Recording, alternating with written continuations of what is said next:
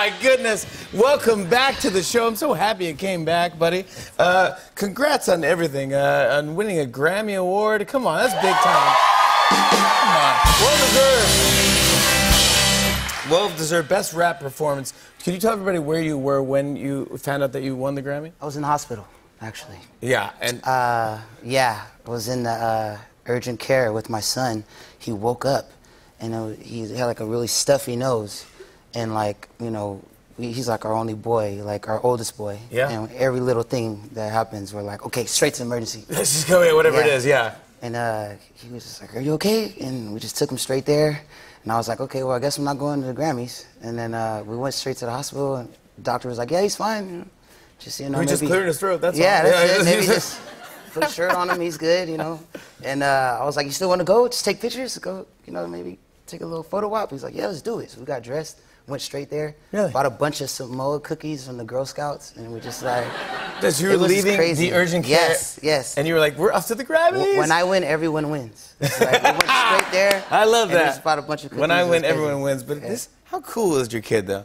He's the coolest, man. I mean, he really actually might be the coolest kid I've ever seen in my life. Best Grammy photo in the world. Come on, man. Look at that dude. Look at that kid, man. Come on. I mean, that is so rad. That's so fun.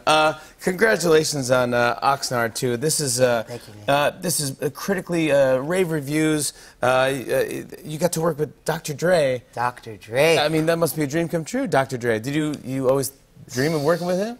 I thought it was a little far-fetched growing up. But really? We always used to listen to him. Snoop, Dre, Ice Cube. This is like a part of our musical DNA. But everything he does, he's like a perfectionist. I'm a giant fan of Dr. Dre. Yeah, it's both of us are perfectionists, so it's really frustrating sometimes. The sessions. Yeah, you guys getting together? Yes. Do you ever butt heads? Absolutely. Really? Yes, his head is bigger than mine too, so it's just like he's bigger, so it's like, all right, Dre. Yeah, sounds good to me.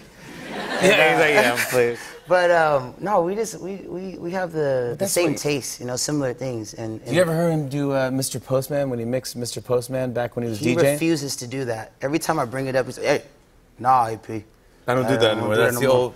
That's the old. Oh, it's unbelievable. It's the most amazing. The doctor suit. Oh, it's the greatest thing ever. We gotta get him to ever. rock that again. Man. Oh, it was just such a cool thing, and I love that song. I was like, oh yeah, but you could tell he was doing it at such a time when no one knew what he was doing, but everyone in the crowd, because he's just DJing, and everyone in the crowd, instead of dancing, they're just standing there staring at him. Like, yep.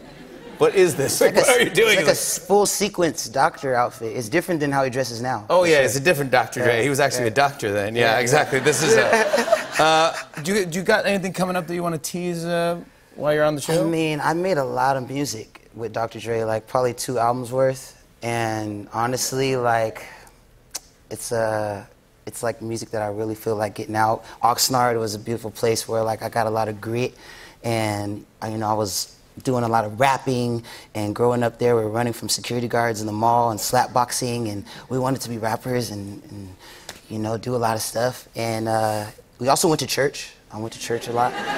And the town over, you know, was a little more quiet, more peaceful.